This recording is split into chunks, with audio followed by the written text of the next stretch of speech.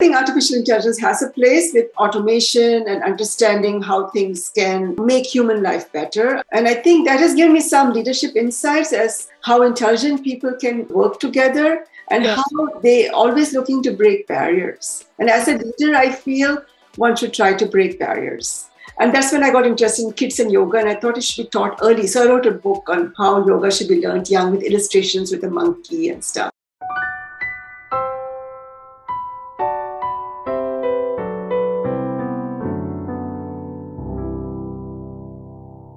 Hello everyone. Today's podcast is very interesting and special to me because my very good friend and mentor Vasudha Badri-Paul is on this podcast, and she is a prolific marketing leader.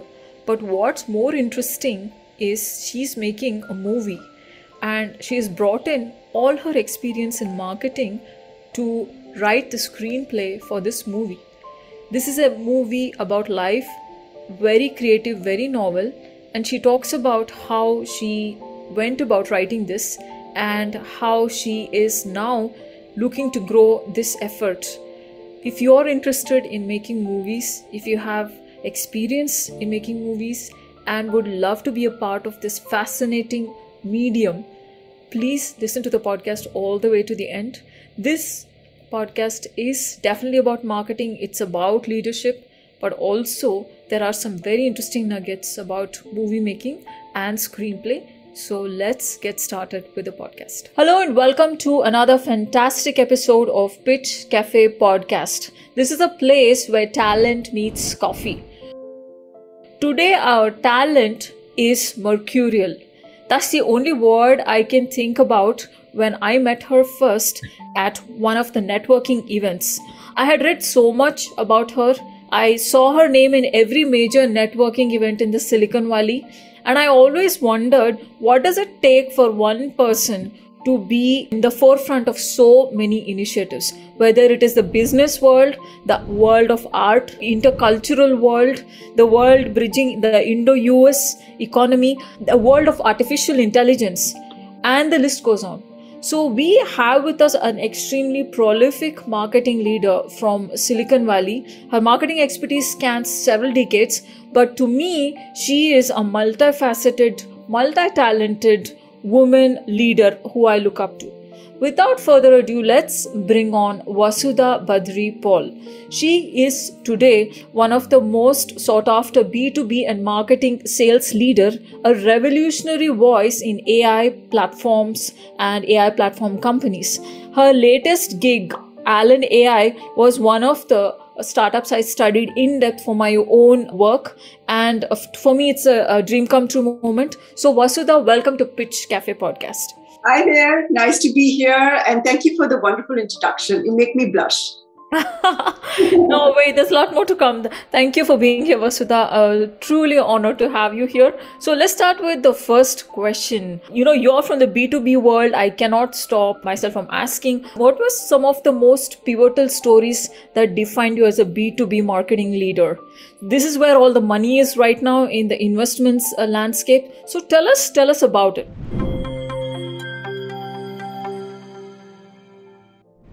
Pivotal moment is going to be a little hard for me because when I thought about this question, there was no one pivotal moment. I think it's a series of incremental aha moments that have moved me on. Initially, it is very tough to break into marketing. Let me make no bones about it. Marketing is extremely competitive, and it's a service to an organization. I see it. It's a service to the product. There's a creator who creates the product, and then you provide the amplification for that product. Getting into the marketing world was tough, but you learned the ropes. And there were a series of small pivotal moments, if you call it that. But I think the fact that I moved from one industry to another, and was fearless in jumping industries and not, trying to say that I got to stay in this industry, but this is all I know. So I always have been a learner. So moving from one industry to another helped me learn different not only different technologies, but different aspects of marketing. So it's not cookie cutter anymore, right? For this product, You don't sell it like you did an IoT product. I mean, for a healthcare digital app, you don't sell it like it's not a networking product. So that learning brought about many revelations of how marketing cannot be cookie cutter and has to be very tuned to the product and the market you're selling. So the product market fit is very critical for the product, but it's also for the marketer. To the eyes of the marketer, they should know exactly what they're marketing and who the audience is they're marketing to. And that came quickly to me because of the series of career moves I made earlier on. So tell us now that you said you moved across so many verticals, I really want to get to the bottom of it. What is your hypothesis of a successful career in marketing? The nuts and bolts. What is some career advice you wish you had got early on? Because you said it came easy to you. Now, what were those things? What were the nuts and bolts?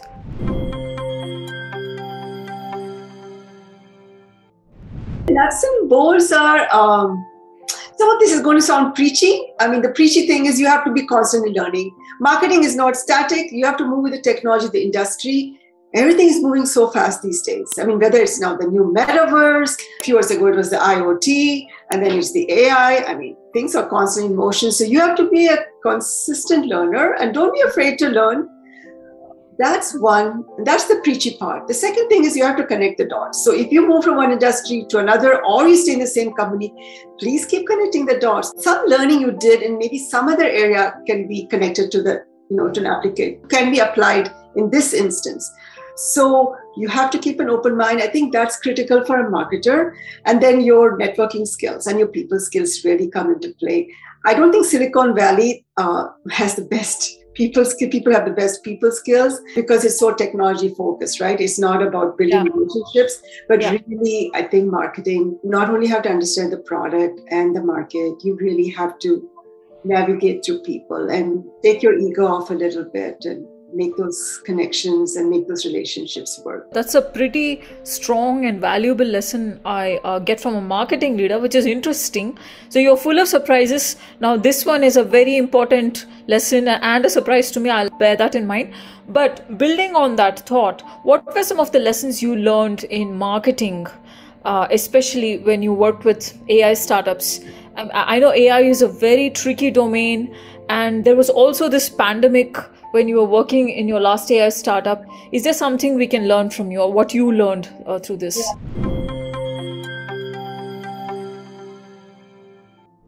I won't speak too much about that. AI is it's one of the new things, right? It's artificial intelligence, and there are pros and cons about it.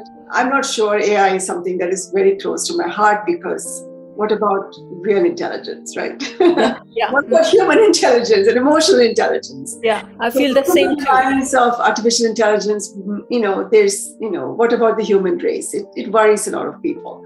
But having said that, I think artificial intelligence has a place with automation and understanding how things can make human life better. I think that's where artificial intelligence should go. Having stepped into artificial intelligence, I think every industry is stepping into it. There are AI models, which are still, I think, everything is really being refined and I think defined. I don't think AI is in the place where it should be. Yeah. And maybe it never will be. It's a buzzword. I think there is some credibility to it. But let's see what the future holds for us. Let's hope we're intelligent and use human intelligence to let artificial intelligence help us, not destroy us. Yeah, and for me, the energy and sustainability issues, they're always like a major concern. When sustainability frameworks get decided, AI is the first industry it's going to get picked on because it's extremely energy inefficient running these massive algorithms and maintaining this hardware. The carbon footprint it is taking is humongous. So anyway, let's hold that thought there. I've been looking at your profile and I know that you've been a strong leader in large corporations and also in startups. So you must be having some leadership lessons. You talked about people, you talked about the ability to learn, but being a leader is a whole different ballgame. And I know you don't like it if I say woman leader, but I want to ask that as a woman leader, it doesn't seem to be a problem for you at all. So tell us, what is the secret sauce of your leadership in startups and corporations as a woman? What is it?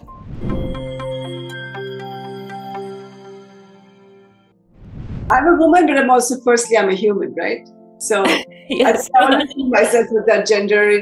Gender is the capability of the person. It's the innate capacity each one has been given to lead, right? And there are different leadership styles. My leadership style is more, I'm empathetic. I try to understand the person first and then lead according to the nature of the person.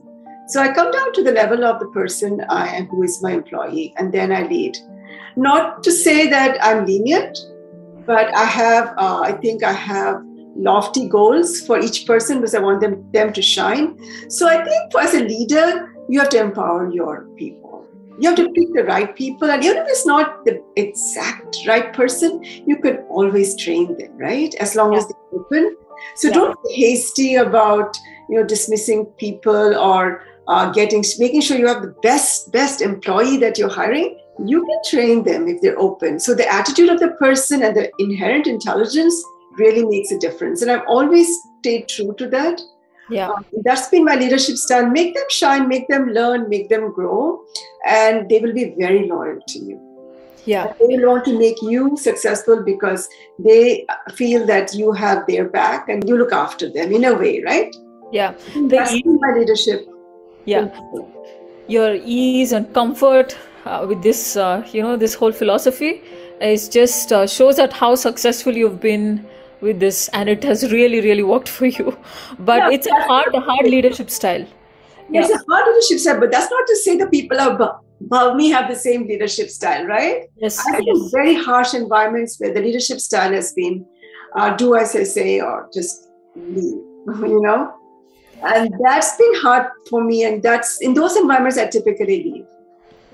Yeah. So, Vasudha, do you want to share a couple of lessons you learned during your marketing? Like things didn't go well and you managed it, or something you learned, like with real examples. Is there something you want to say? Don't have to name the company, but earlier I think there's not a big lesson to be learned. I mean, you have to find out what your style is and who you are. Always find out who you are first. You have to know who you are as a person, as a human or a woman. And then when you're in environments that doesn't suit your personality, honestly, you stay there only for a certain time.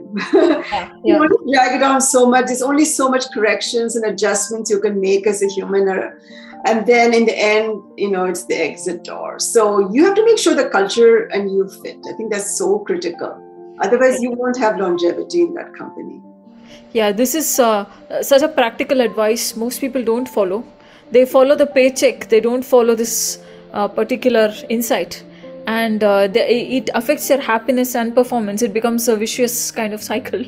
So you have to, this paycheck can come from somewhere else, or you can do without a paycheck. Most of us can do without a few months here, there. It's not going to change your life dramatically, or you can downsize your living style. I think ultimately you have to be happy or reasonably happy where you are, and you have to find a good fit. Just like this product market fit, you fit in a certain company or you're not.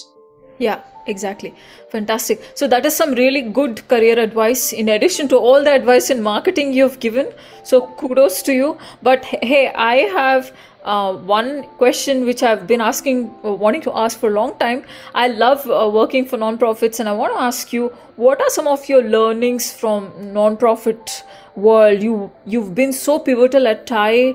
You work at IIT startups, Bay Area, like the hottest spot for startups here. And were there any patterns you observed that helped you in your own journey as a leader?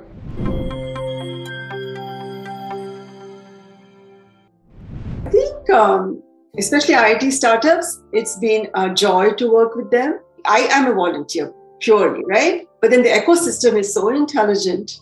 Yes. It's so intelligent. And they're breaking so many barriers, and almost it seems like natural to them.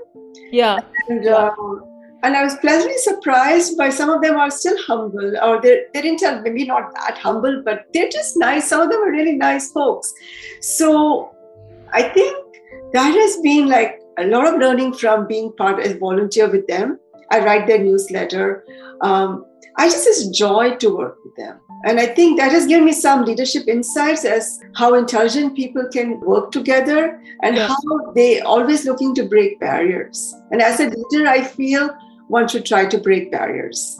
Yeah, and there was this list of immigrant founders in who had two unicorns, and there were so many IIT startup founders in the list, and I was like, wow, what's your secret sauce? So I get some from you here, and also I think people like you are giving them an ecosystem which makes them shine, which is your leadership style, which is coming across very nicely here.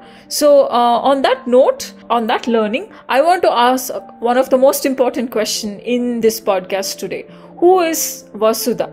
Who is this person, the woman behind your aura? And what is the one thing which you want to tell your audience is your essence, conveys your complete essence?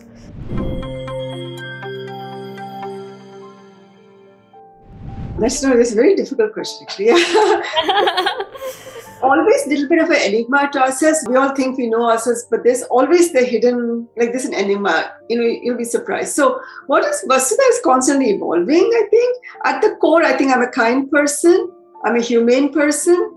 I believe in humanity, and I think there's a promise. I'm an optimist, so I believe in humanity, and I think things will always work out. More than that, I think that we are all given innate skills, and I'm constantly trying to use the skills that someone has given me. You call it the creator, whoever.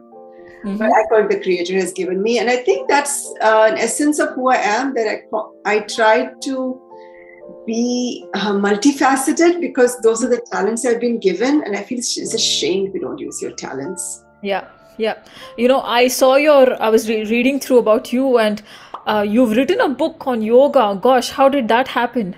And you've also written so many news articles like Silicon Air, and you've written for other journals like for the IT Startup Bay Area newsletters. So tell us a little bit about that. And are you making a movie? Did I hear that rumor somewhere? So tell us all about that.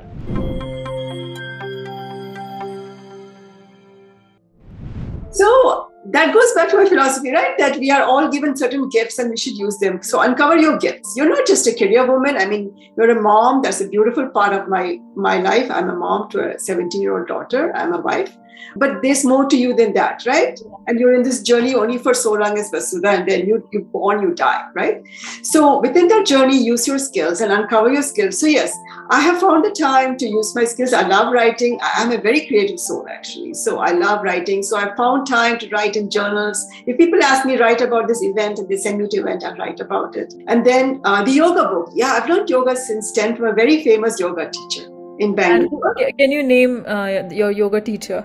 Mrs. Raman, I think her first name was Sudha. She's no longer, but her husband was a very famous astrologer in Bangalore, and he has the astrology magazine. Mm-hmm. But his wife was, before the era of social media, she was a pretty reputed yoga teacher, very strict. She would beat me with a little stick if I didn't do it right. But Sudha, at the age of 60, at that point, when she taught me, I was barely in my teens. She would bend backwards completely and touch the ground. So she was very agile. Mm-hmm. And I learned through her, and I learned through a few different masters, like Australian masters, and I embodied that very young. Mm-hmm. And of course, in business, you have to be more practical. So that went off at a tangent. But just before COVID, I was teaching kids in elementary school yoga when my daughter was in elementary school. After school, and that's when I got interested in kids and yoga, and I thought it should be taught early. So I wrote a book on how yoga should be learned young, with illustrations with a monkey and stuff. And I did most of that myself, and it's on Amazon. Oh my God. I'll definitely check it out. This is so cool. Like somebody who can write a book on yoga for kids with interesting illustrations and metaphors. That's truly amazing. And Vasudha, I've met you in person. I must say you have that spiritual aura. You've got that charisma on your face. And I've been wanting to dig deeper. I digged as deep as I could, but now I know where it comes from. So do you want to share how that affected your corporate life, that spiritual energy from yoga? Did it affect you in a positive way? Yes and no. I think it did, but it did probably in the long run, it did. But in the short run, it was like being kind and giving. Sometimes people take and they don't give you back. And I realized that it's a mix. Yoga doesn't mean just being kind and giving. Yoga also means being clever, right? And you have to learn when to give and when not to give. Yeah.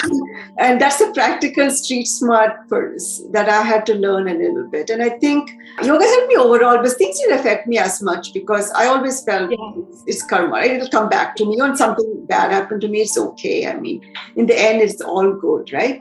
Yeah. That philosophy helped me through, but it's not that I didn't have any bad knocks. I had several bad knocks early in my career. Yeah, and that's what has made you so grounded and so strong, the woman you are, the way you come across. One of the other passions I've started pursuing is movie scripting. And during COVID, I was thinking of writing a novel because I was shut down at home. It was boring. But then that novel suddenly pivoted and I said, no, it's just an aha moment. It's got to be a screenplay. So I learned how to write a screenplay. There's a movie I really like called Big Fish. And then he has exposed his whole screenplay in the internet. You can Google it and his whole screenplay is there. It's public domain. So I read it and I said, this is like, let me learn from him. And I started writing a whole screenplay and the movie exploded. I mean, the idea exploded.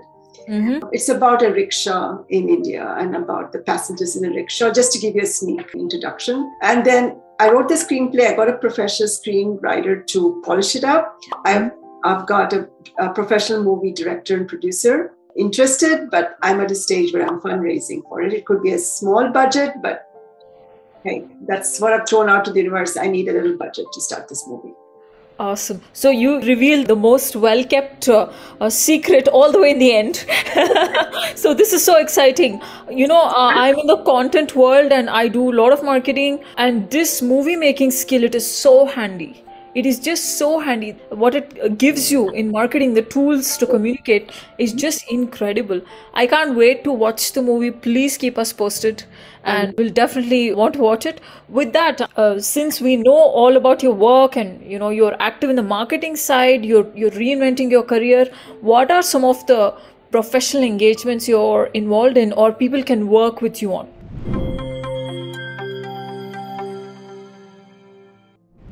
Yeah, with the impending recession, I think I've also put some thought to what I want to do next. A lot of startups are approaching me for work, like helping them with marketing, with even VC connections for funding. A lot of startups, as in the startup scene is blossoming in India, right? Especially in Bangalore, my hometown. Absolutely. So I've had a lot of connections, especially I'm very grateful to the IIT community. They have actually brought me in, though I'm not from IIT, they've brought me in as part of their team.